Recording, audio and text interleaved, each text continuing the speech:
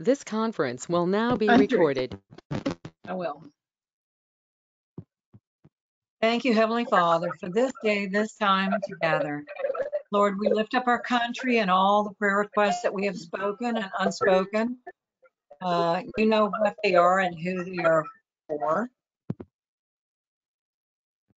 We trust you, Father, because sometimes we don't know what to pray for others, and we're not sure what to say. So we pray Paul's prayer in Colossians because it's appropriate for every person in every situation, aligning perfectly with your will. We ask these requests with confidence, both for ourselves and for others, because we know it's in harmony with your word. First, Lord, help us to be filled with the knowledge of your will and all spiritual wisdom and understanding. We need to know your plan for our lives, to have discernment to distinguish your guiding voice from our own self-directed notions. Lord, help us to walk in a manner worthy of you, pleasing you in all ways. Help us, our lives should be patterned after you, the one we follow, with the goal of glorifying the Lord Jesus Christ. Lord, help us to bear fruit in every good work. Instead of being wrapped up in our own work, our possessions, our pleasures, our plans, we should be contributing to other people's lives. Lord, help us to increase our knowledge of you by reading your word and applying it to our lives so that we may gain a deeper understanding of you. Lord, we also ask that through the Holy Spirit, we be strengthened by your power so that we remain steadfast in our faith, because we know the Christian life can only be lived through the Holy Spirit's power. Father, help us always to be joyous and give thanks to you for all you've done for us, because we should be characterized by joy and gratitude. You have given us so much. You've saved us, and we are so grateful and thankful for that. Lord, we know that too often we focus our requests on our temporal needs and miss the deeper spiritual work that you have for our lives. We believe that our prayers will be much more effective as we look to your word and shift the emphasis of our petitions to your desires, not ours. And we trust you to transform us through the Holy Spirit and the people for whom we intercede. And we are so thankful for that. Lord, open our hearts and our minds to your word tonight, and may everything be done in your honor and glory. And Lord, we trust you. You are the perfect one with perfect power to save with an outstretched arm. And we ask for salvation for those who would receive you. In Jesus' precious name and in the Holy Spirit we pray. Amen. Amen. And let's make sure that we continue to pray for those people that attended Arnie's backyard Bible study. Yes. That they'll find favor with God, and that salvation will be achieved through them opening their heart to the Word of God. Good job, Arn. Yes. If you're following along, we're in Acts chapter 19. And we'll begin this study in verse 13. You remember that in our last study, Paul was in the city of Ephesus. It's on the western edge of what we know today as modern-day Turkey. And great things were happening there. The culture was being changed, and Paul accomplished starting what we would call a Bible school or Bible college, a missionary training school, and people who were graduating from that training were spreading the gospel throughout all of Asia, so much so that we're told that the entire continent of Asia was actually reached for the Lord Jesus Christ. And although there was great resistance going on, at the same time, there was a terrific move towards God. And there was an unusual kind of a move of God. And you remember that one of the words that Luke used in our last study, there were unusual miracles which were taking place, but there were people who were being delivered from demon possession.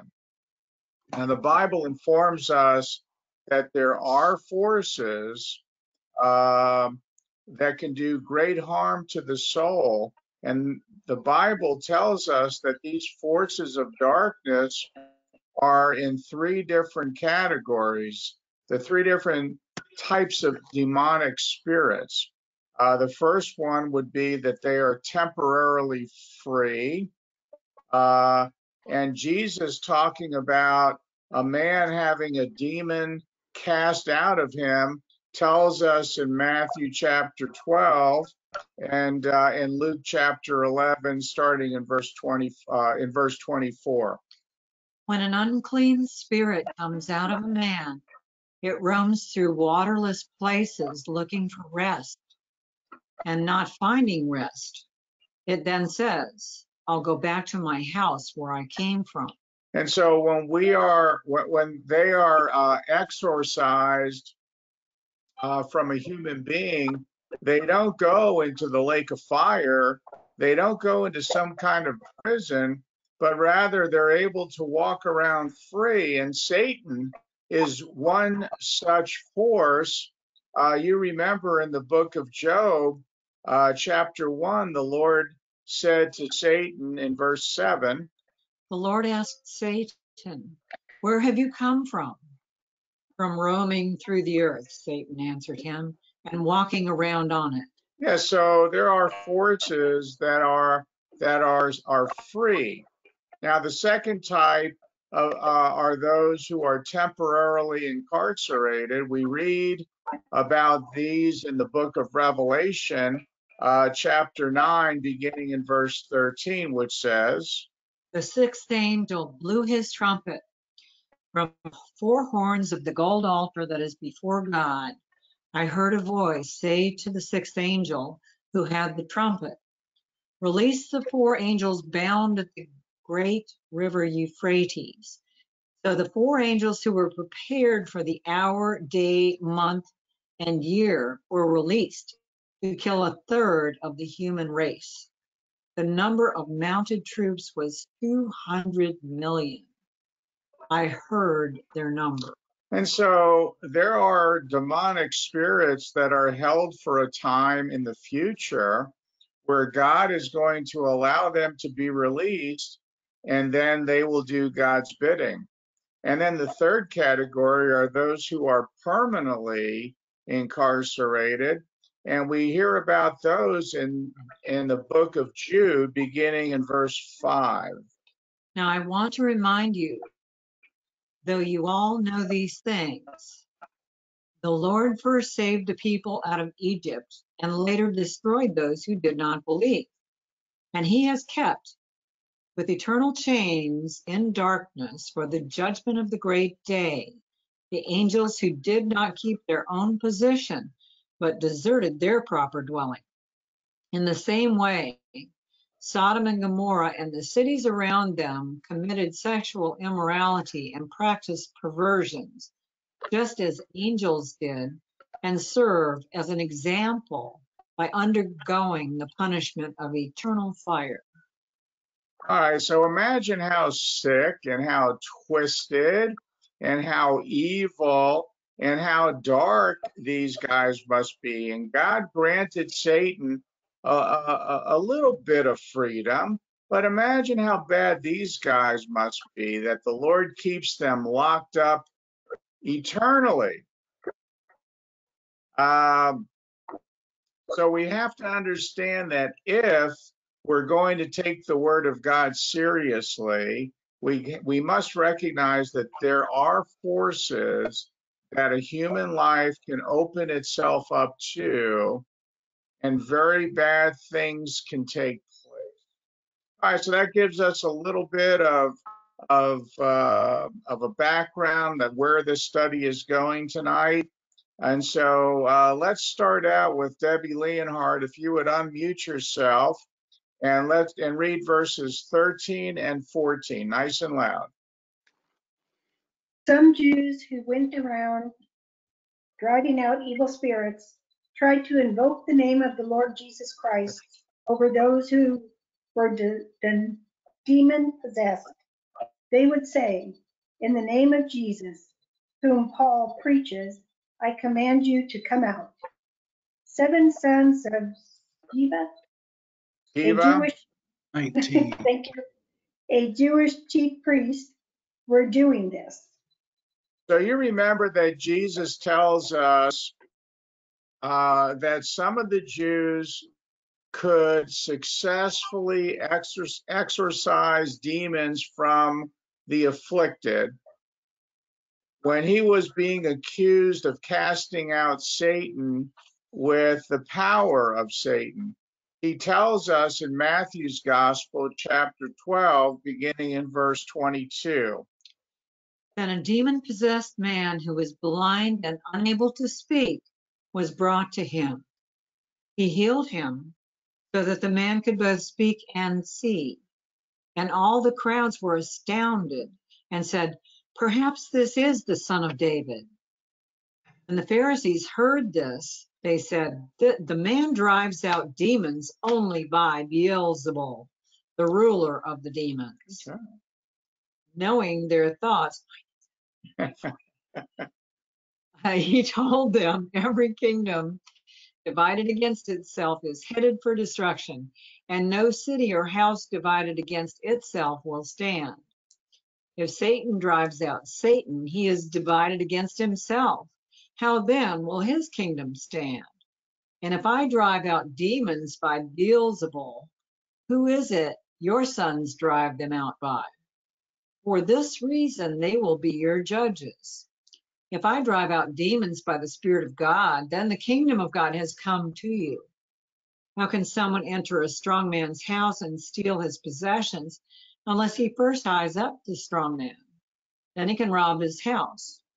Anyone who is not with me is against me, and anyone who does not gather with me scatters. Because of this, I tell you, people will be forgiven every sin and blasphemy, but the blasphemy against the Spirit will not be forgiven. Whoever speaks a word against the Son of Man, it will be forgiven him. But whoever speaks against the Holy Spirit, it will not be forgiven him, either in this age or in the one to come. So Jesus admits that there were Jews in his day who were legitimately casting out demons. And we have to remember that in Ephesus, during this time, the Jews in the synagogue hated the Apostle Paul, and they're already saying very evil things about Paul and his theology. What's happening is Paul essentially opens up a school for theology right next door to the synagogue, and there are tremendous things that are happening. People are being healed.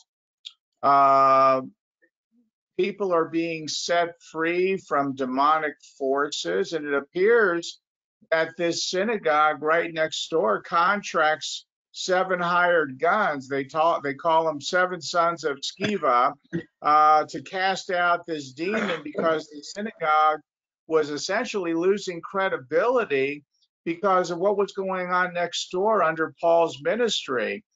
Paul was able to accomplish a lot of things, and the synagogue was not.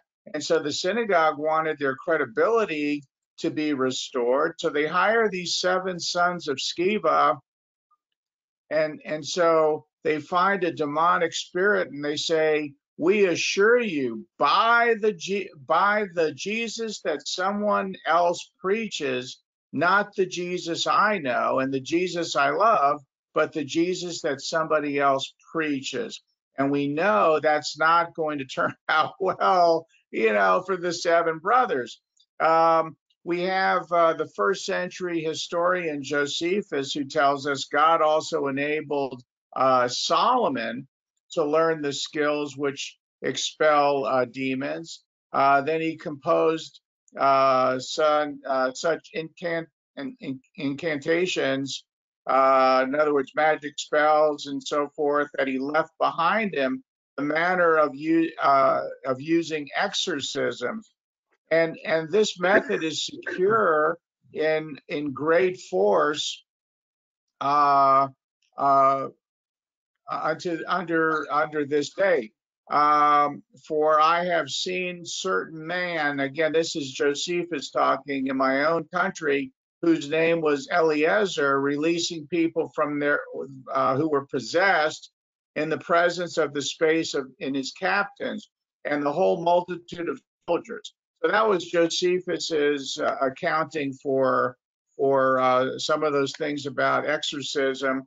So apparently these guys have some sort of an incantation that they were able to take all the way back to Solomon, and that is what they were using. All right, let's see. Diane, would you like to read?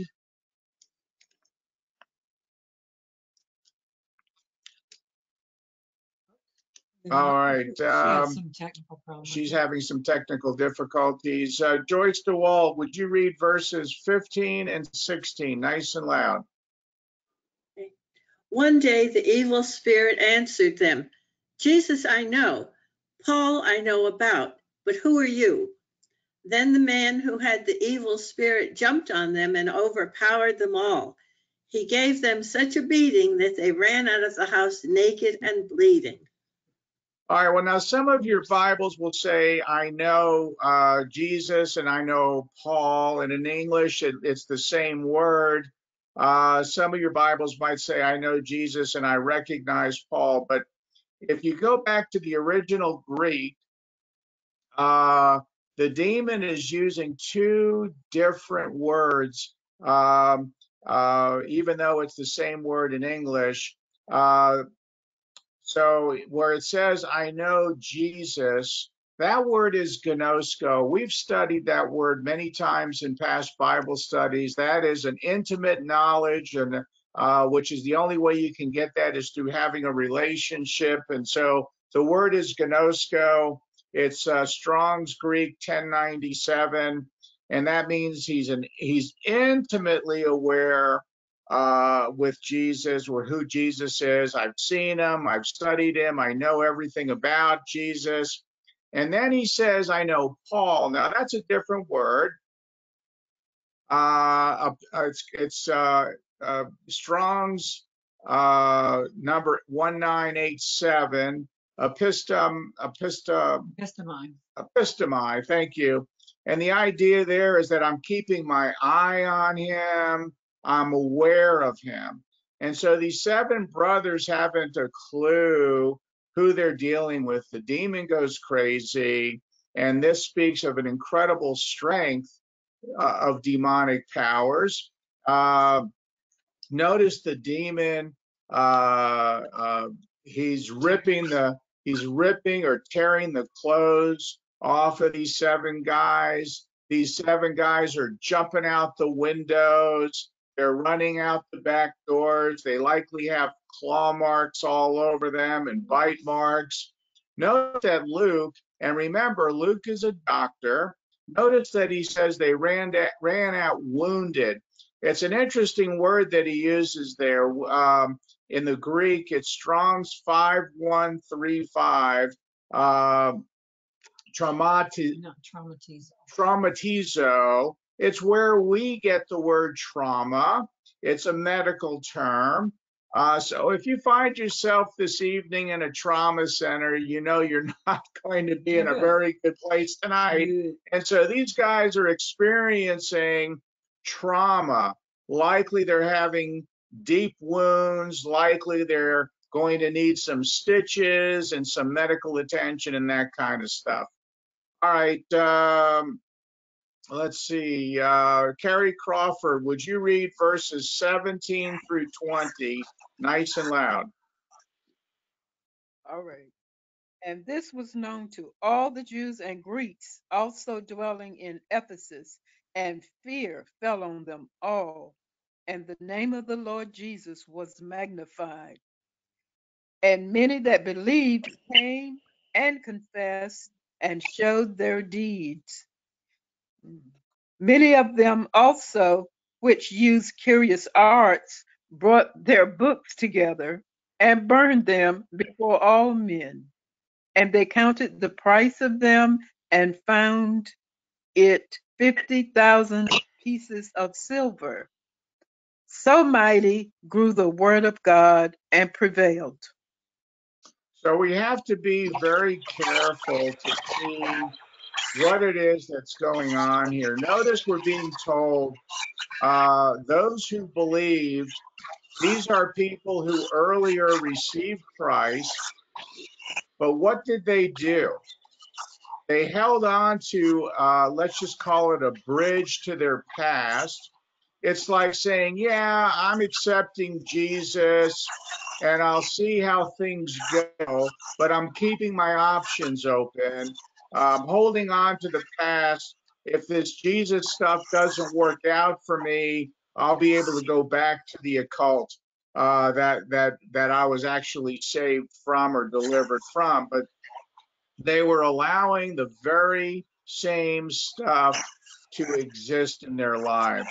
And one of these things that we have to ask ourselves is this: do I allow the stuff from my past life to remain in effect in my life today?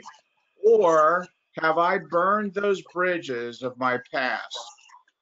Have I burned the bridges of the occult life that I used to hang out in? And, or am I allowing those to be entry points to go back to? In other words, when you dabble in something, there's an entry point in your life. How does one become demon possessed? One becomes demon possessed in the very same way that one becomes a Christian. There are two kingdoms that are warring for your soul. There's the kingdom of light and life, and there's the kingdom of death and darkness. And both of these kingdoms operate under essentially the same rule. And what are the rules of those two kingdoms? Well, you have to have an invitation and you have to have an acceptance. There's an invitation and there's an acceptance. So in the kingdom of God, we were offered an invitation. And what does that invitation look like? Well, you can find one of those invitations in Matthew chapter 11, beginning in verse 28, which says, Come to me, all of you who are weary and burdened, and I will give you rest. All of you, take up my yoke and learn from me, because I am gentle and humble in heart, and you will find rest for your souls. For my yoke is easy and my burden is light. and of course, those verses would be red line verses in your Bible. That was Jesus speaking. He offers us an invitation, but what must I do? I must give an invitation back to him. And how is that? That is how we establish relationships with each other. How do you establish a friendship? You see somebody you want to have a friendship with, so you make a little innuendo. I want to be your friend, and then the other person, if they like what they see, they say, okay, I want to be your friend. And so there's an invitation and acceptance, and then the other person makes an invitation, and that's the beginning of a relationship. How is it that you came to know Jesus Christ? Well, you were living a life outside of that relationship with Jesus. And how were you brought together? There was some curiosity which developed, perhaps some guy or gal in your life was sitting, in the break room at your job and reading the Bible, and you asked questions and there were some answers being given, and curiosity starts up, or perhaps you went to some kind of a weekend seminar at your local church. And then you realize that the gospel of Jesus Christ, what it's all about, and there's an invitation, and then you accept that invitation and you ask Jesus for forgiveness of your sin, and you accept Jesus as your friend and as your Lord and Savior. Now, God does not, please be careful here. God does not barge into a person's life and demand that they become a Christian. Like it or not, God doesn't do that, because God is not going to violate our free will. We were all born in the image of God, which means we have free will, and God's not going to violate that. And you have to understand that Satan works in the very same way. There's an invitation, and then a person accepts that invitation and then invites Satan into their life. It's the very same way that you can go, one way or the other. There's two different roads that one can travel: light and life, or darkness and death. So here you have these believers. They've been messing around with this stuff, and they say, we have seen a clear demonstration of the power. We're not going to mess around with this church stuff any longer. We're going to be full on for Jesus Christ, and all of these vices that I have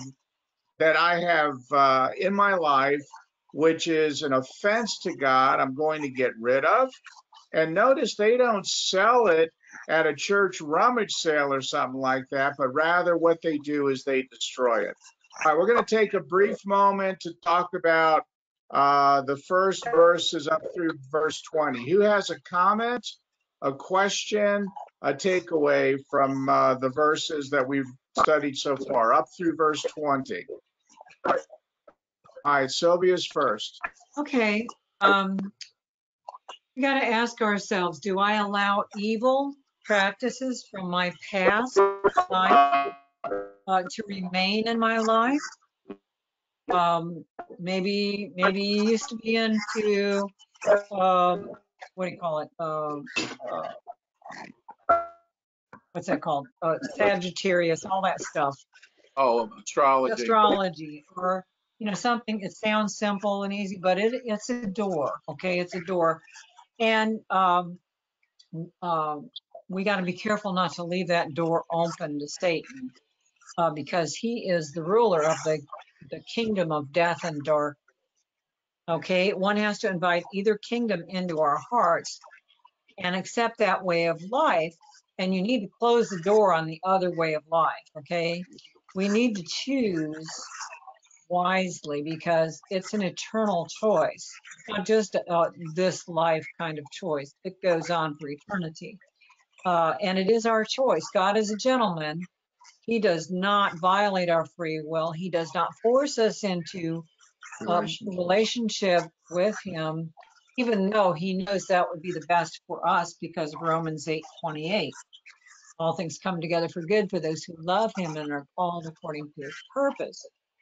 And we need to seek that road of light and life, and seek the old ways. It's called the old ways in our Bible study on the feast of the Lord.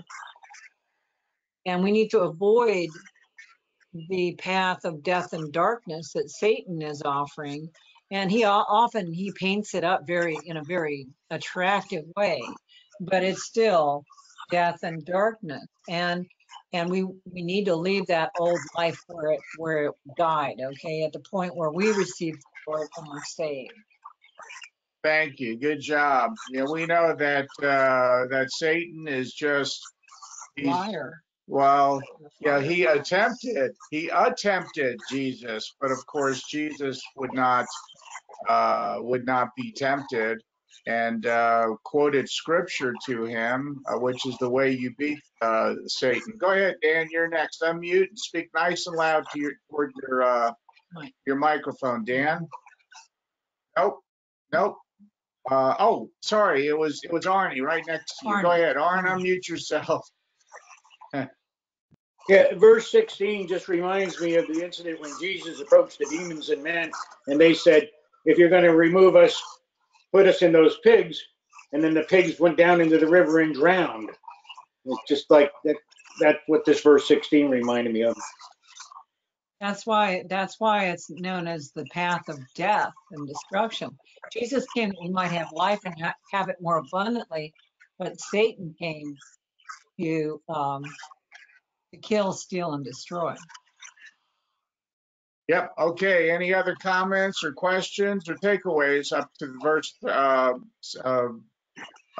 from 13 to 20?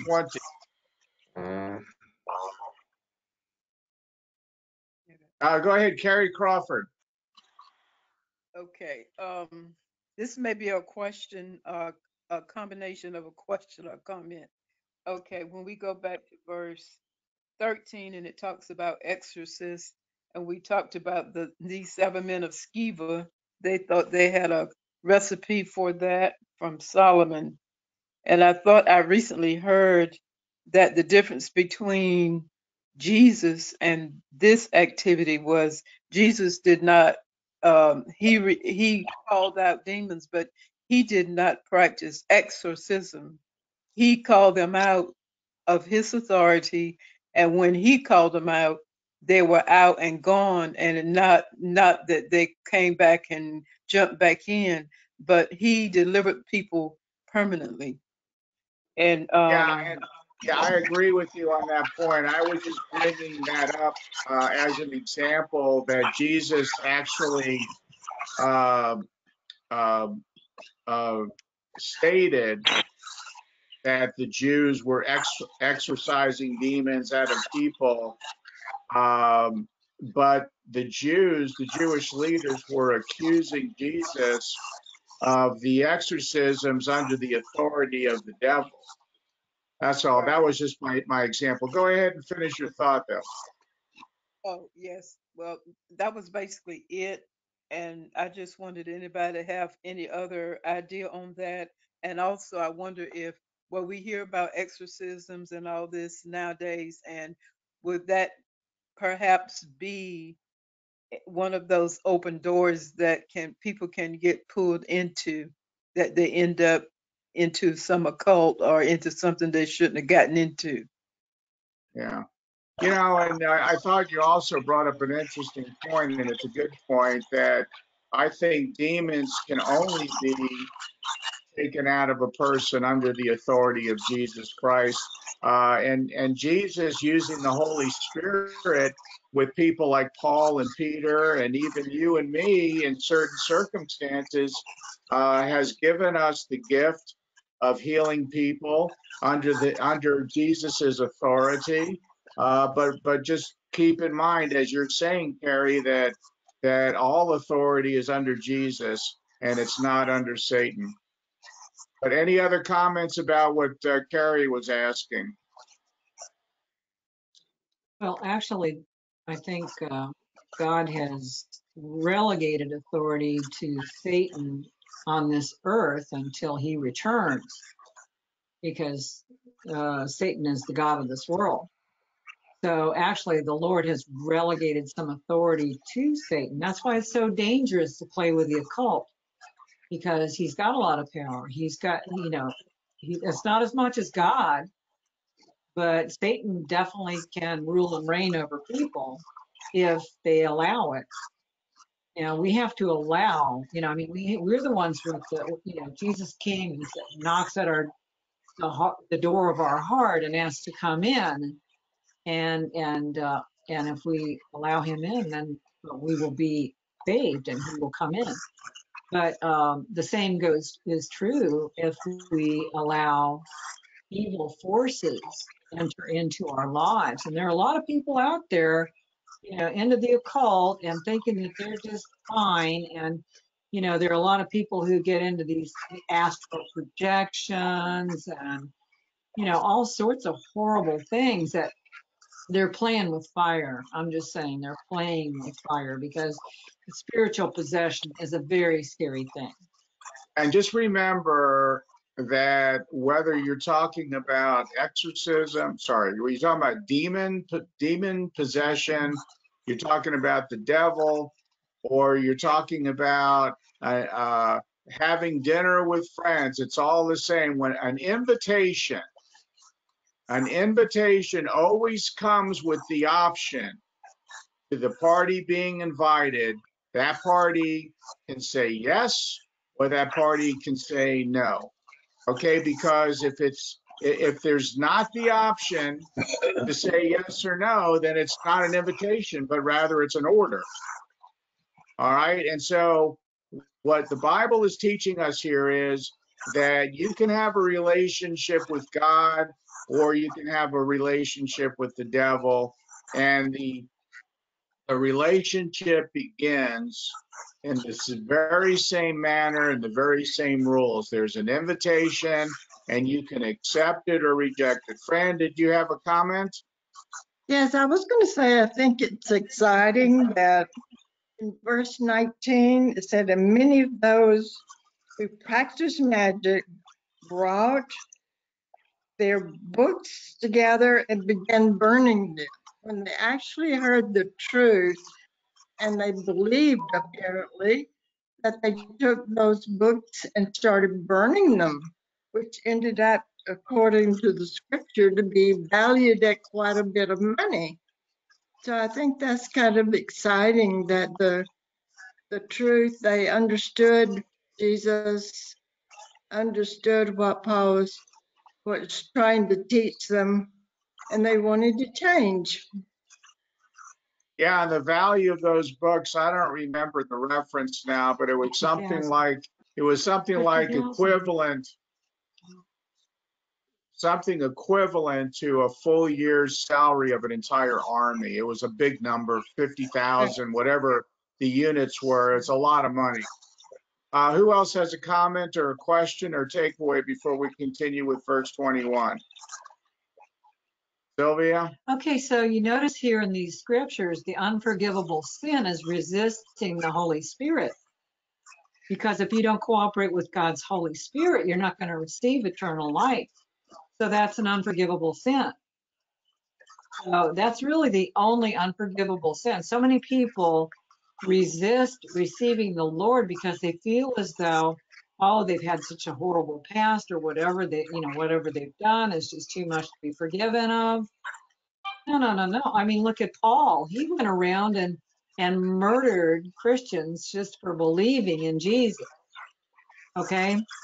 And he was forgiven. As a matter of fact, he was used in a mighty way by God to reach the world. He still is to for this the day. kingdom of God, and he still is to this day because it's all recorded in God's word. So don't resist the Holy Spirit. When God taps you on the shoulder and says, I want you, I choose you for my kingdom, you should say, thank you, Lord, yes, Lord, and get down on your knees and say, I repent of all those things I used to be involved with in the past. I shut the door on that. I burn the books, the old occult books and all that junk. I don't want it around to tempt me anymore. I want to get rid of all of those old evil things that I used to be involved with, and I want to move on with the Lord, and he'll clean up your life. So many people go, oh, I can't go and receive the Lord now. I got to clean up my life first. No, just as I am, they need to come to the altar and kneel and before the living God and say, Lord, forgive me, take me into your kingdom. And he will. And he is that loving and forgiving that he will do that. So anybody who is listening right now who hasn't received the Lord, we all have. But I'm just saying that if you think that you got to clean up your life before you receive the Lord, it's not true. That's a lie from the pit. You go to the Lord and say, Lord, I am willing, come into my heart, forgive me, and I will be set free because Jesus came to set the captives free, to break the chains that bind people. And whatever chain is in your life, he can break it. So you just look to him because he is trustworthy. He is faithful, and he is loving and kind, full of mercy and grace. And we thank him for it. Amen. Good job. Good job. Okay. Yep. Okay, Roger Hershey, would you read verses 21 and 22, nice and loud? Afterward, Paul felt impelled by the Holy Spirit to go over to Macedonia and Achaia before returning to Jerusalem. And after that, he said, I must go on to Rome. He sent his 2 assistants, Timothy and Erastus, on ahead to Macedonia, while he stayed a while longer in the province of Asia. So Paul was in Western Turkey, and he has this vision to go to all these different places. He believes that it is part of God's will for his life to end up in the city of Rome. Now, what is he doing, and why he sends these 2 guys ahead of him? What we know is that when we compare scripture with scripture, we understand that this early church, there was a sharp division within the church. You had 2 sides or 2 factions of the church. You had the Jewish side and you had the Gentile side. And the Jewish side of the church thought that they were more righteous. They thought that they were more holy. They thought that God liked them better than the Gentile part of the church. And they essentially snubbed the Gentile side of the church. But what happened in Jerusalem, very interesting how God evens things out, especially when there's pride involved. The church, the Jewish faction of the church in Jerusalem, they went broke. They decided that they were going to live in a commune structure. There were more people taking than there were people who were giving, and they ended up bankrupt. And so Paul sees a terrific opportunity here, not for revenge, not to get back at the Jewish side that were snubbing their noses at the Gentile side, but rather he sees an opportunity to unite both factions of the church. So he sends Timothy and Erastus ahead, and they take up offerings. And they take these offerings and they deliver those offerings to the bankrupt Jewish side of the church in Jerusalem. Now, if I think that I'm better than you, and then somehow I end up in trouble and you come and you help me, doesn't that challenge my pride? You know, how can I continue to say that I'm better than you when you're the one who's helping me? I didn't help you, but you helped me. So how can I continue to say that I'm better than you? And this is what Paul wanted to see. That somehow the Jewish Christians would soften up a little bit, stop being so self-righteous, and see that these Gentiles that were believers were their actual brothers and sisters in Christ. That was what was going on there. All right, Linda, would you read verses 23 through 27, nice and loud? 27. 23 to 27. About that time, there arose a great disturbance about the way. A silversmith named Demetrius, who made silver shrines of Artemis, brought in no little business for the craftsmen. He called them together along with the workmen in related trades and said, Men, you know we receive a good income from this business. And you see and hear how this fellow Paul has convinced and led astray large numbers of people here in Ephesus and in practically the whole province of Asia. He says that man-made gods are no gods at all. There is danger not only that our trade will lose its good name, but also that the temple of the great goddess Artemis will be discredited, and the goddess herself, who is worshipped through the province of Asia and the world, will be robbed of her divine majesty. So this is really interesting if you think about it. The influence of Christianity is beginning to cut into the customer base of those people, those craftsmen who are making a living off of idolatry. More and more people in this community are leaving their pagan worship and they're following Jesus Christ, thanks to Paul and his ministry. And they're taking over the country for the benefit of Jesus Christ, which is marvelous. But to the rest of the unbelieving community who profits from pagan worship, they're pointing their collective fingers at the Christians and saying, these guys are causing my customer base to fall or to flee. And so you can see where that there is a genuine revival going on here. So these non-believing tradesmen are making profits, all kinds of profits, making souvenirs for the Temple of Diana. Now, this temple was one of the 7 wonders of the ancient world. They had 127 pillars that were 55 feet high. It had inner rows of pillars made completely out of jasper. There was inside, it was over 2 football fields large in their terrace there, and it was a tourist attraction, a tourist destination. And when you're a tourist, what do? You buy T-shirts, you buy a little Mickey Mouse statue, and then when you get back home, everybody knows you went on vacation and where you went.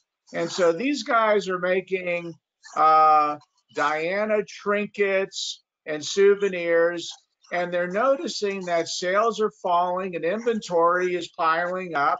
And so these tradesmen are getting desperate regarding the future of their livelihood. That's what's going on. Now let's take a look at what we have left here.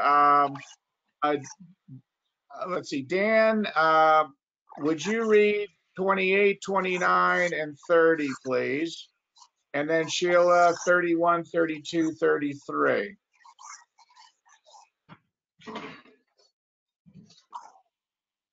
When they heard this and were filled with rage, they began shouting, saying, "Great is Artemis of the Ephesians." The city was filled with confusion, and they rushed together into the theater, dragging along Gaius and Aristarchus, Paul's Macedonian traveling companions. And when Paul wanted to go into the assembly, the disciples would not let him.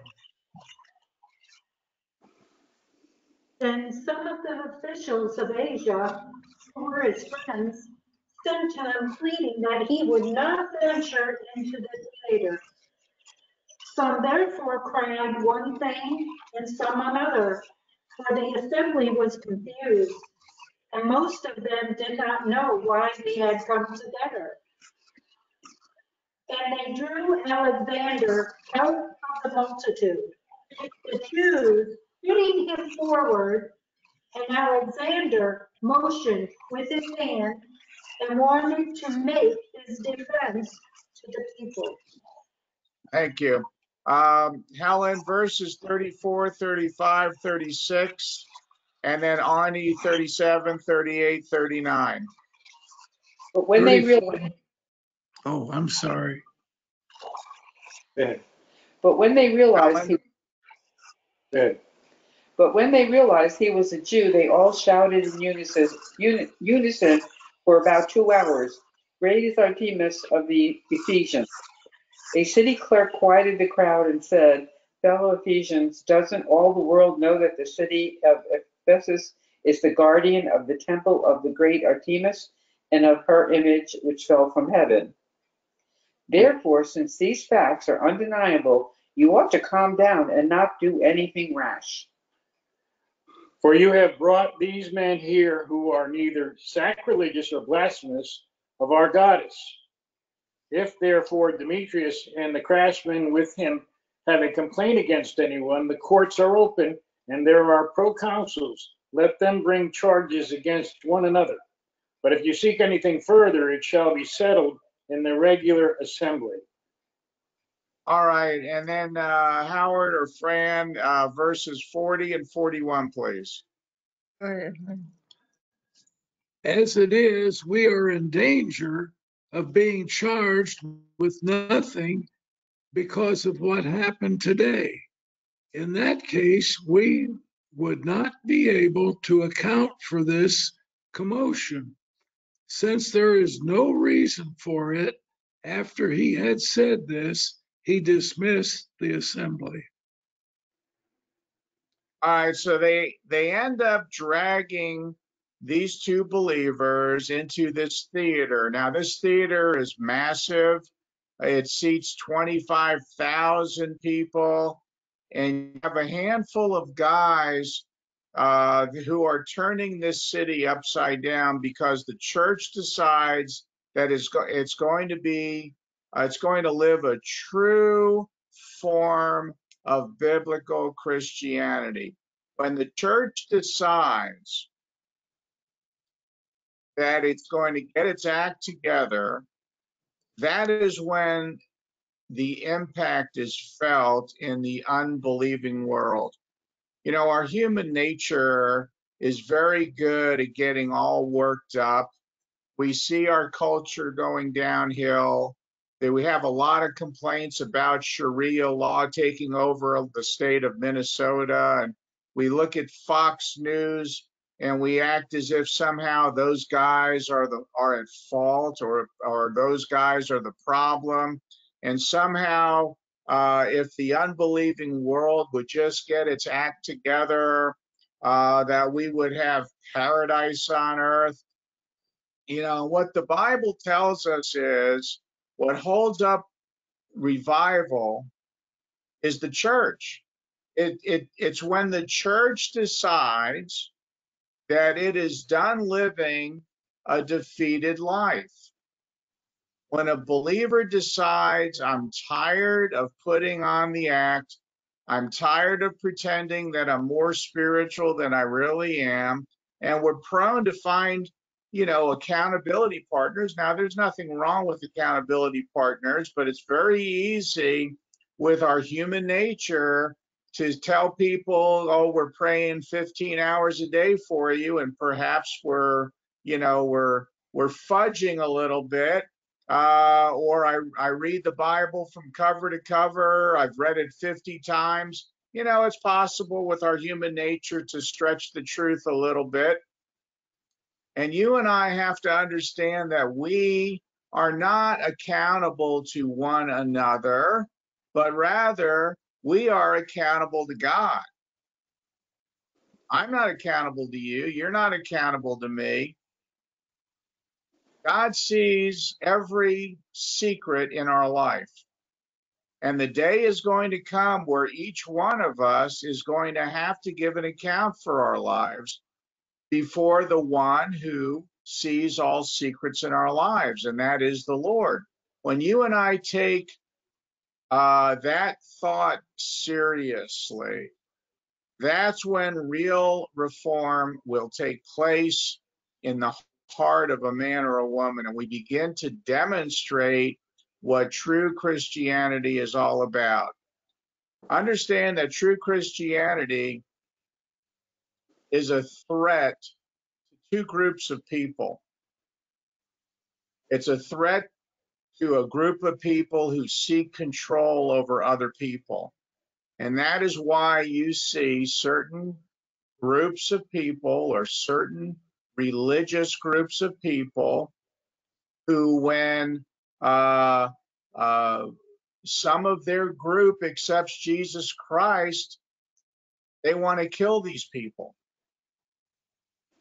because biblical Christianity says God is the one who is in control, not some other man or person in charge of that religion.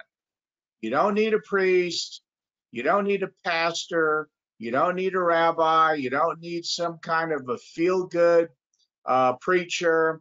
We don't need intercessors in our life because we have a relationship directly with God. And how can that group continue to control you if you give your life to Jesus Christ? How can I control you if I really believe that you can go to God directly to him himself? Why in the world would you come to me when you can go directly to God? So Christianity is a threat to other people who want to control people. In addition, Christianity is a threat to those who want to make money off of our carnal nature. We saw a little example of that tonight in our study with these tradesmen. Christianity is a threat to strip clubs. Christianity is a threat to the sex trade.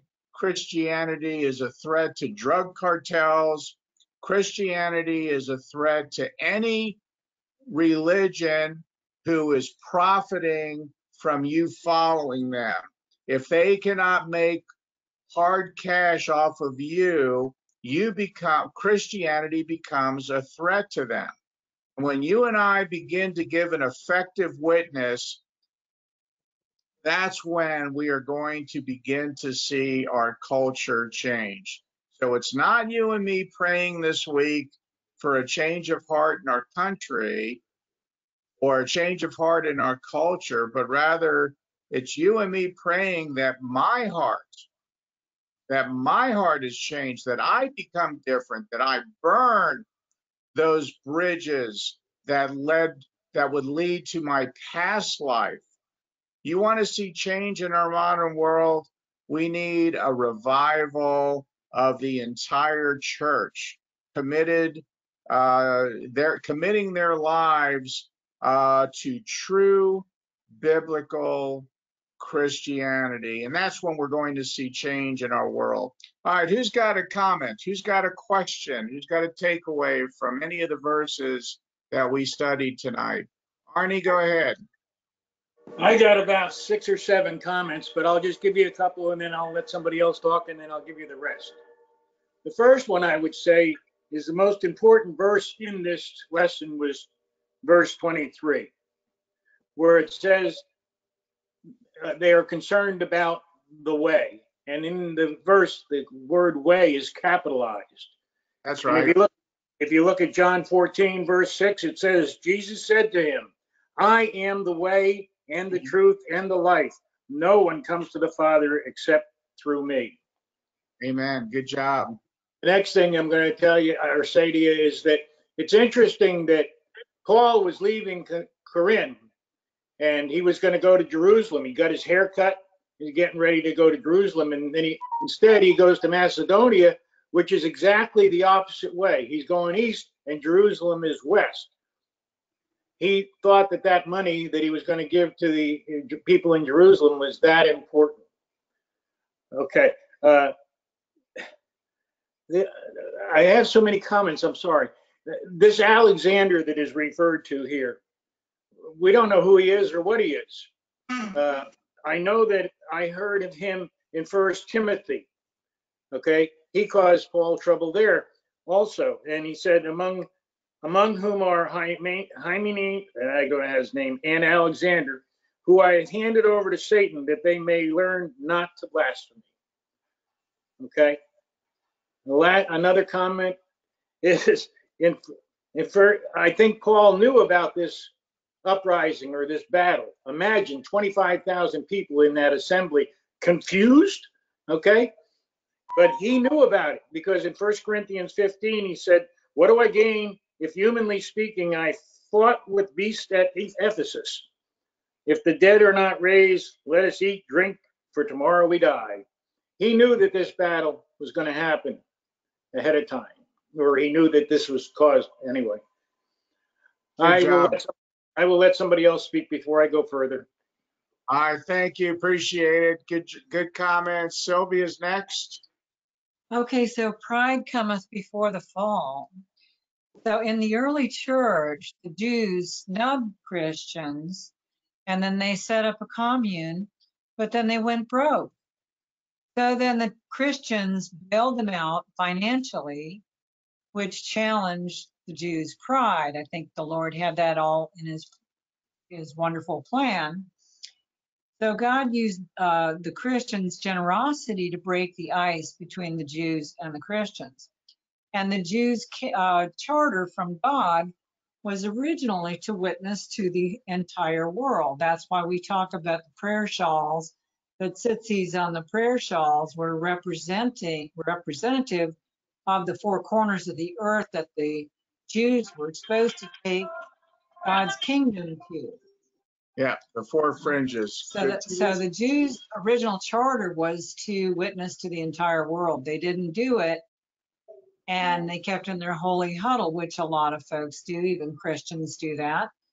And so the Lord used all this situation to humble them a little bit and make them realize that the Christians were willing to help them out. And see, when we are generous with those that are rather undeserving, then that's a witness to an unsaved world, or even to a saved world. So, and also when the church stands on the word of God, that is when it makes an impact on the unbelieving world. And that's when the church grows the most, by the way. The church needs revival to make an impact for God's kingdom, because we need to be different from the world, or what's the point? You know, what's the point? Who are we helping if we're not different from the world?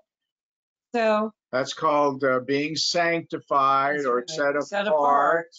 We have to be a little closer to holiness, which is living according to the principles of the written word of God. Go ahead, right, Sylvia. and we need to demonstrate evidence of restoration in our lives. What is it that speaks the most, Arn, to your family about your life now? It's that restored life.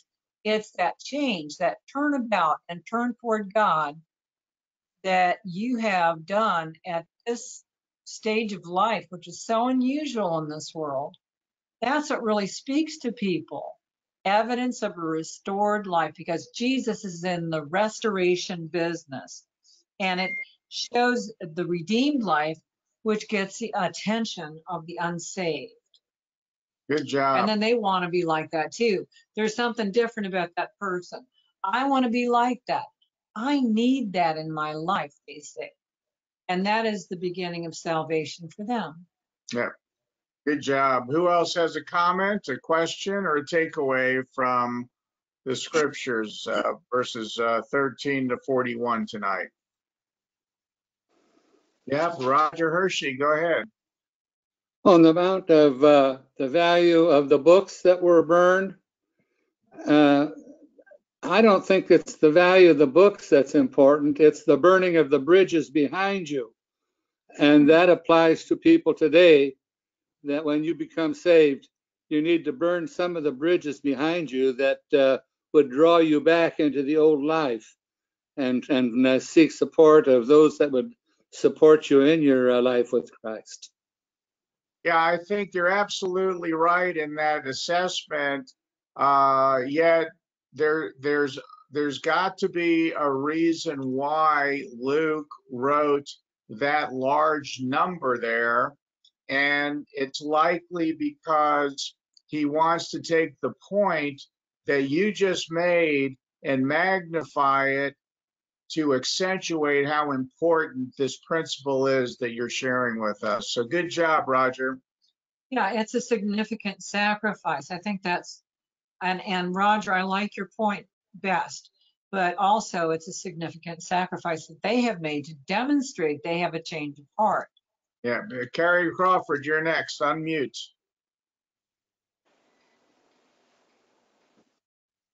Okay.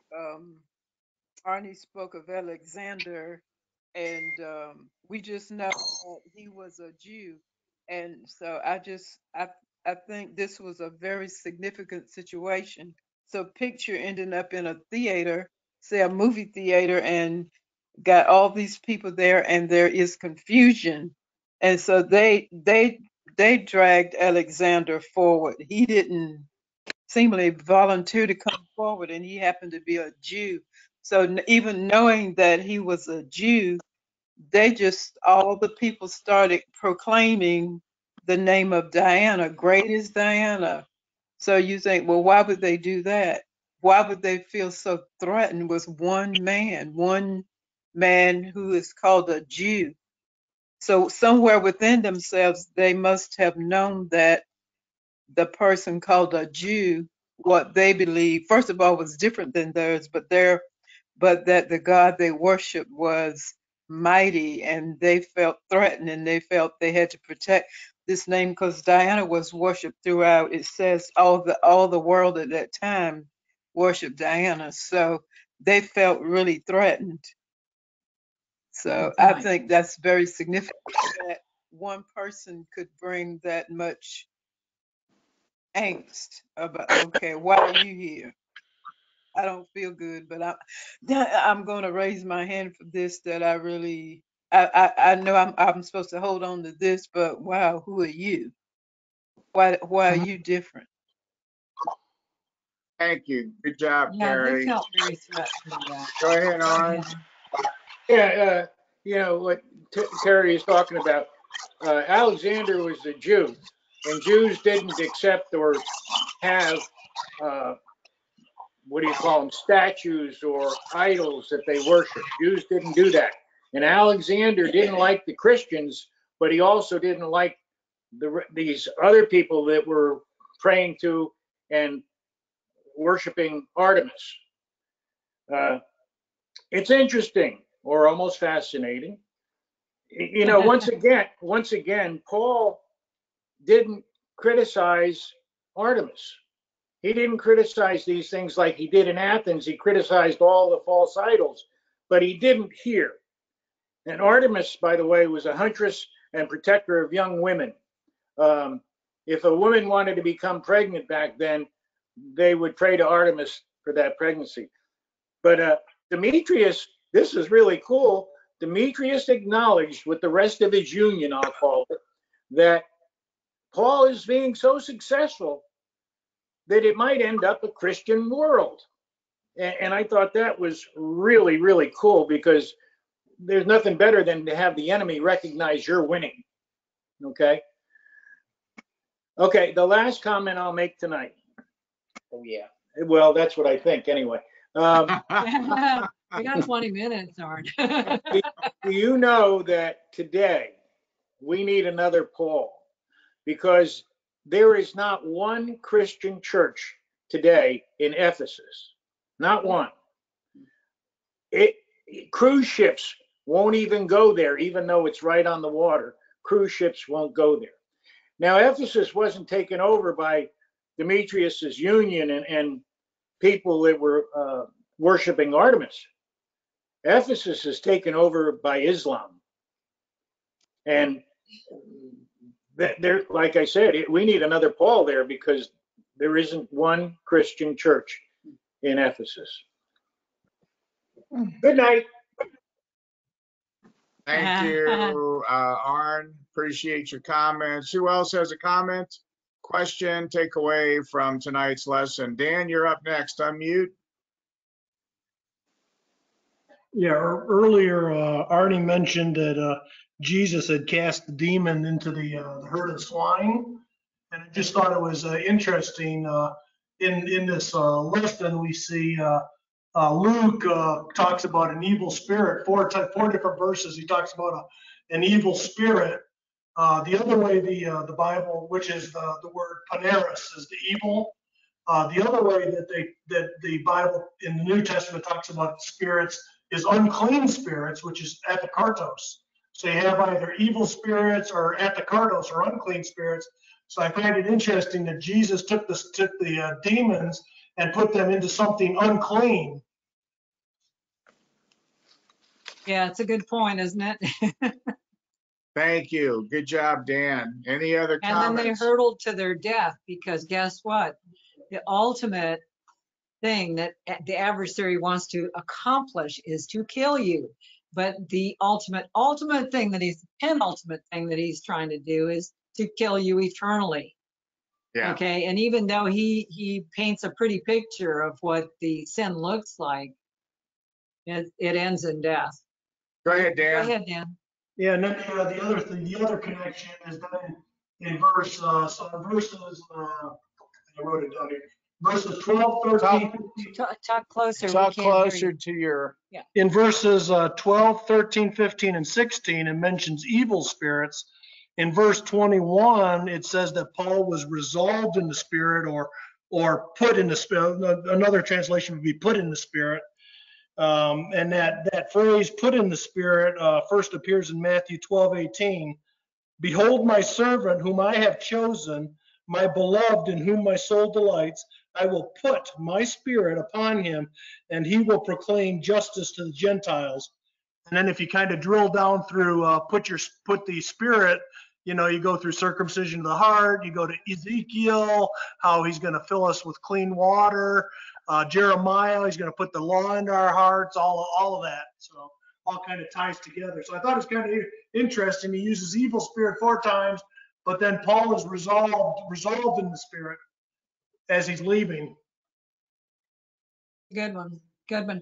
I wanted to, go ahead, Fran. I just want to say that I think when we look at how stepping out and doing things that we don't feel comfortable doing, you have to take a risk. And I think that's what I'm going to be praying for myself, to not be shy about speaking out when I probably don't want to make waves in the water. You know what I mean? And I think I thought about you, Rob, because you and Sylvia stepped out and started teaching the Word of God, not that we're waiting for Jesus to come. He's already come. And I think what a risk you took. Well, it And wasn't that must have popular been because difficult at times because some of your friends, I think some of your friends kind of thought you'd gone off of your rocker, they plucked him like a weed. All of his Jewish friends from childhood plucked him like a weed. But, I bet a lot of them are watching these videos now. Well, that was the whole reason why I started the video Bible studies on YouTube.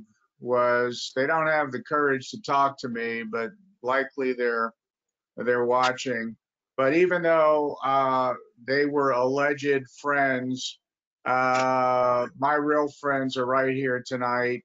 And on Thursday nights, we have true blue believing friends Who encourage us like yeah. Fran.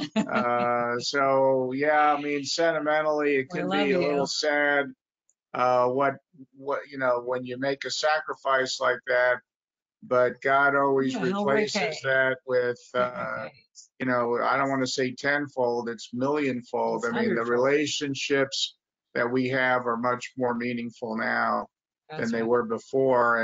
And all of those former friends who plucked me like a weed because of my faith, I mean, they certainly could come around eventually and have meaningful friendships and relationships with us again. But, there's your invitation. They have to accept it.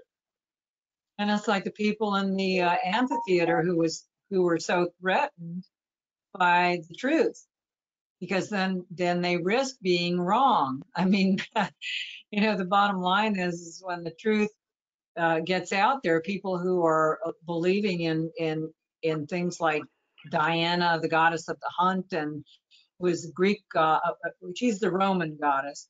And the Greek goddess of Artemis is also the goddess of the hunt and the moon, all this pooky-pookeyism, things that are made, gods that are made, little gods that are made by hand, the hands of the men who were working the silver. I mean, it's clear that the God of the universe in the Old Testament despises the fact that people work, carve wooden gods or silver gods, or nowadays it might be sports or whatever people give their true measure of devotion to, whatever it is that your God, money, sports, power, and the true God of the universe is the only one that deserves to be worshiped. And instead, people worship these things that they've made with their hands or, themselves. And the true God is offended by that. He should be. He's Good. the only one worth it. Yeah. Go ahead. Fran, and then Arnie after Fran. I just wanted to say, I think you could be considered our Paul of modern time. Oh, sweet. Well, You could get knocked off your pony. well, I appreciate your heart behind that, but we're nowhere close to that. But thank you, dear. You You've just always wanna been a stick to great the truth. encouragement. Go ahead, Arnie. Yes. Yeah, you can get closer. Go to Macedonia. You're the one that told me I should not just read the verses, but I should understand the words in the verses. In verse 31, it refers to Iyyars. Now we remember that Paul was there for 3 years, and Iyyars are governors and prominent people, not necessarily believers in what Paul was saying, but they're prominent people, and they became his friend. I thought that's interesting. I said I wasn't going to say Well, yeah, because they're influential in the culture there, and if they become believers, they certainly could help influence others. I agree. That's right. Sylvia? Okay, so I thought early on they were talking about unusual miracles and deliverance from demon possession, and that there were 3 types of demons. I thought that was interesting. As a matter of fact, I thought it was fascinating, Arn. One was when exorcised, these demons were free to roam. And then a second type were when some demons who were held for a time, but God will release them later on to decimate most of the evil in the world. And then there's a third type of demon. There are some that the Lord keeps locked up for eternally. Yeah, for eternity. Yeah, because they are so bad that, probably the world wouldn't survive them. Yeah, so you think about that. I mean, you think about the fact that Satan has been given his way with the culture, and yet there are demons that are even more disgusting that have been locked up for eternity. You gotta wonder how horrible they are. And Fran, who has the keys of Jesus. That's right. Yeah, so That's right. I just heard from our little Jesus girl Beverly, who was having a hard time for some reason getting in, but hopefully she'll join us next week. Speaking of which, next Monday. Nice segue. You like that one? Yeah, it was Next Monday we'll be covering Acts chapter 20, the entire chapter, verses 1 to 38. And then if you're available this Thursday at 6:45 to 8:30, we'll be covering 1 Corinthians chapter 15, verses 1 through 19. And we hope and pray that if you're available, that you would choose to join us. And while you're thinking about any other comments, I would just want to remind you how much we appreciate and love each and every one of you. We're just so grateful that you support this Bible study. And if you know anybody that would benefit from this, you could either share the video or invite them to come on live with us. And please remember, we didn't mention this earlier, but please continue to pray for the Leonhardt family as Debbie continues to take care of Gary as he's going through a major illness. And pray for caregivers, because we know Debbie's his caregiver. And pray that Gary continues to grow in his spiritual life, even though he's being challenged with his physical life. So continue to pray for the Leonhardt family. Any other comments or questions? Yes, go ahead, Arn. I know I said I wasn't going to say anymore, but I just seemed that I can't stop. I know you probably discussed, you handled this last week in the class, but I missed it. But I did find fascinating verse 12, where it said that aprons and handkerchiefs that touched his skin were able to get rid of evil spirits and cure diseases. I found that fascinating. Yeah, well, you know, it's that verse is all about faith. And we talked about it extensively, but it's all about faith. It wasn't about Paul's perspiration, but rather it was about people who believed in Jesus and the message that Paul was delivering of Jesus. And whether it was lying on the street or the sidewalk waiting for Peter to pass by, where his shadow would fall over them, they believed, they had faith that they would be healed because they were so attached to Jesus. And we gave an example, Arn, about the woman who was bleeding for 12 years, and that she felt like if she could just touch the fringe of the garment of Jesus, she'd be healed. And sure enough, her faith healed her. Thanks for reminding us and bringing that up.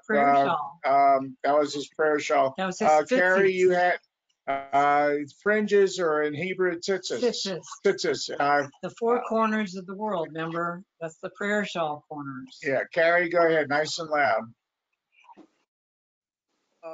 I have a question, comment. So the verse, Speak up, honey. the earth is the Lord's and the fullness thereof, the world and they that dwell therein.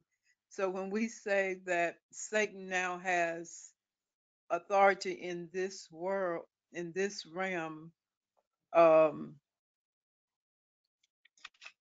did that come from he took the authority from Adam, and that's how he got it? It was not really given to him, but he took it from Adam.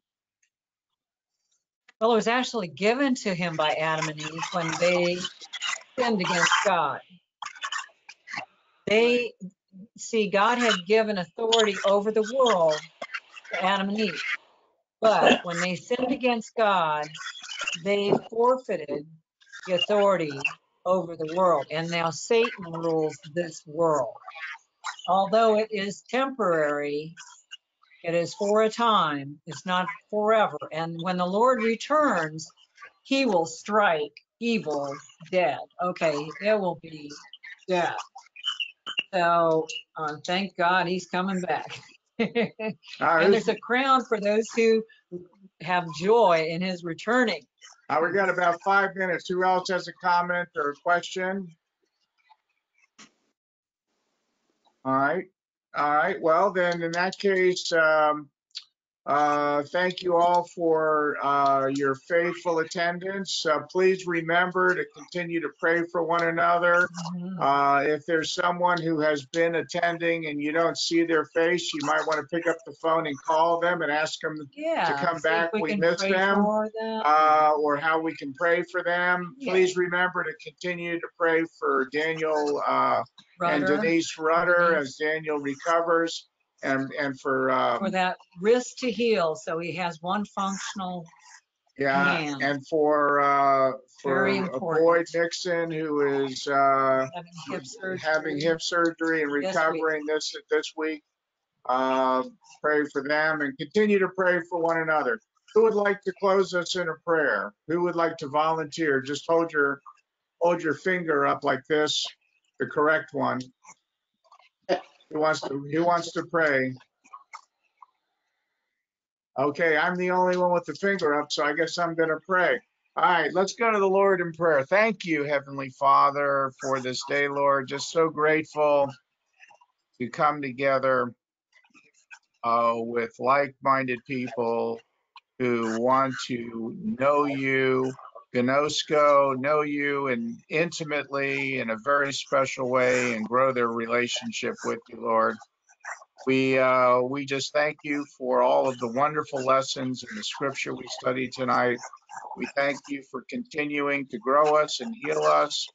Thank you for for blessing us and keeping us. We thank you for causing your countenance to continue to shine upon us. We thank you for your graciousness and your mercy and your gift of shalom, of peace, of wholeness, of fulfillment all the days of our lives. And we thank you in the name of Yeshua HaMashiach, Jesus, our Messiah. Amen. Amen. And in the Holy Spirit. Amen.